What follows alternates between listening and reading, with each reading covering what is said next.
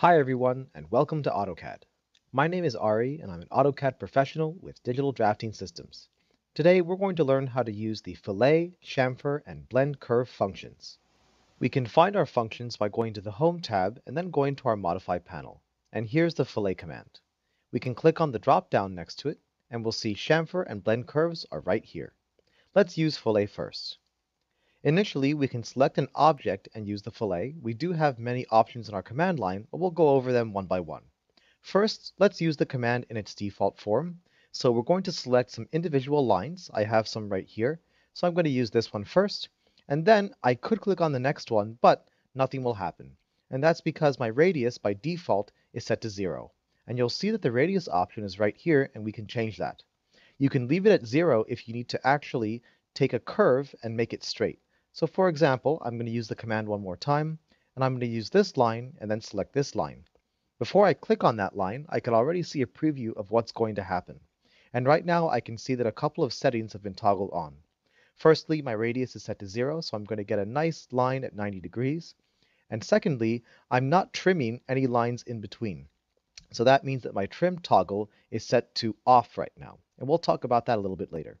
So if I click on this line, now the command is done, and I can see that I have this nice 90-degree angle right here. I'm going to press the undo key, and we're going to go and use that one more time. This time, we're going to click on our first line. Now we have the option to specify our radius, so I'm going to press the R key. This is the quickest way to do it, and then press enter.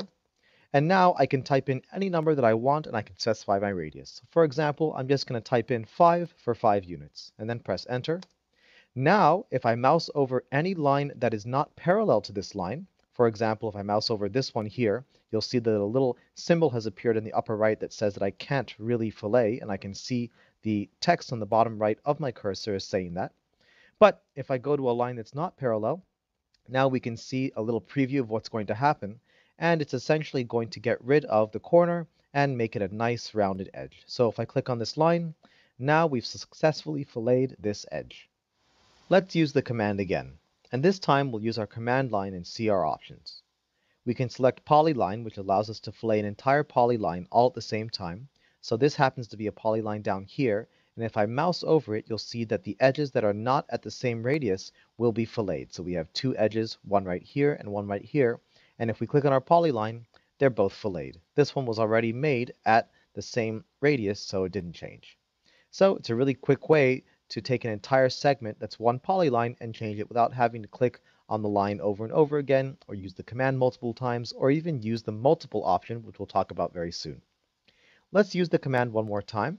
And in the command line, we could specify a radius if we needed to, but usually we do that when we're in the middle of the command, either in polyline mode or in regular mode, so toggling this option here isn't really necessary. Now let's look at the trim option. This is essentially a toggle, and we can choose between trimming or not trimming when we use the fillet tool. If I move my mouse away from the command line, the trim options appear, and then I can click on my screen and I can essentially move them anywhere I want, just like this.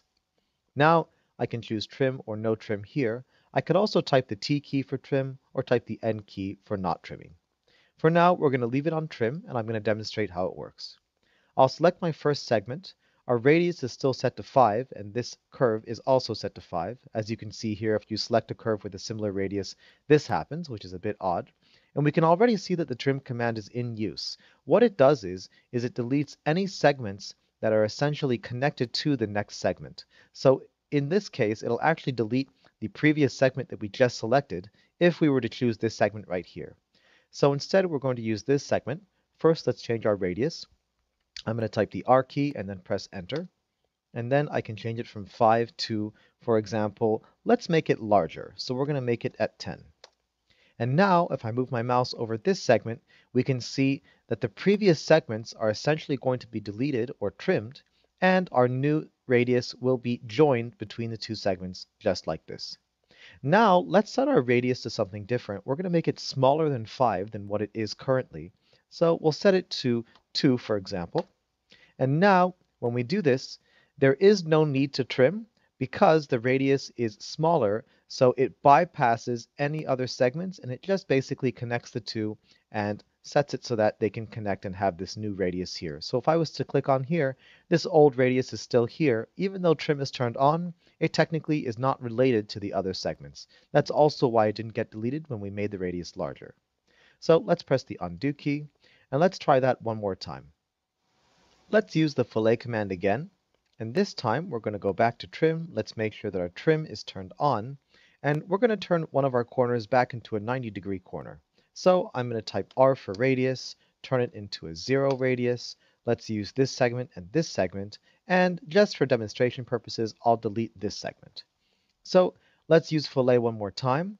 We're going to type radius this time. We'll change it back to 5, and now because trim is turned on, if I was to select this segment and then the next one, it will delete the corner itself. So that's another way that the trim command essentially works. And this is a better way to visualize it when you have your two segments actually connected to each other, instead of having a segment such as the previous curve in the way, because that segment isn't really changed when you have trim turned on. Now, before I initiate the command, let's go back and let's use Fillet one more time. And this time, I'm going to use the trim command, and I'm going to turn no trim on. So now trimming is turned off. So if I select the first segment and then I mouse over the second one, it'll essentially make an entirely new line, and it'll leave the old corner. So if I click here, we now have the old corner here and here, so the lines have not been modified at all. So essentially a third line has been added, which was that rounded corner that we had earlier, and because our trim is turned off, we can essentially create new lines by doing it this way. Another thing we could do is we could use Fillet. We can set our radius to 0, for example, and if I select this segment here and this one, we can essentially see that no change happens because it will not join the lines together. Essentially, these lines are still separate from each other. If they were touching, then we would see the change that we saw here. So that's how you can tell which trim option that you're using. Let's use the Fillet tool again, and let's look at the last function in the command line, multiple. This allows us to use this tool repeatedly without having to reselect it after using it once.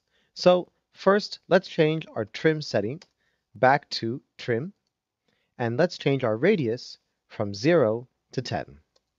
And now let's use the tool on this segment to this one. For example, it's going to trim and get rid of all extra segments. And now the command is still active. So I can continue to do it again, for example, with either this line or this line here. Let's use this one. And now, if we're finished, we can then press the Enter key. This is the end of part 1 of our series. Part 2 will focus on the chamfer command.